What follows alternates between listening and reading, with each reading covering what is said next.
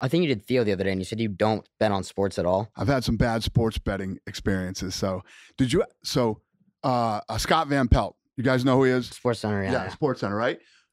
Watch his show on fucking Sunday nights after the game. It's Bad Beats. Bad Beats. Yeah. It's incredible. Yeah. It's the most brilliant segment ever built in a fucking sports show, right? Yeah. It's incredible. Every time I watch it, it blows my fucking mind.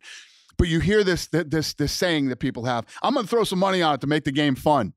It ain't fucking fun. There's nothing fun about watching this game play out and sweating your fucking money like that. And there was one last night. We were playing cards last night. Me and Taylor Lawam. Taylor's in town. So we were playing cards last night up at Red Rock. And we're watching the Bad Beats. It was like a 60. The over-under was 60, right?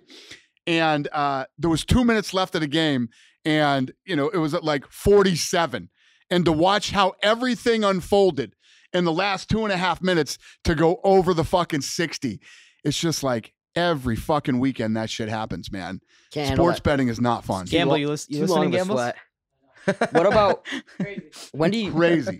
You started playing, but that could be like having a 20 and then watching like 5 cards come out on the dealer and hitting a 21 too. Or 7. Yeah, exactly. No, but they get a 7-card fucking 21 to beat you.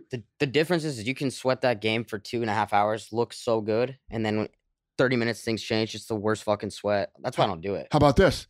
How about you bet a 10-team parlay, right? How many people are watching this right now bet like 10-team parlays and shit? You win 9 fucking games over the weekend, and then the last game on your fucking thing, you end up losing in some goofy bullshit or whatever. It's fucking unbelievable. And I've had too much of it. So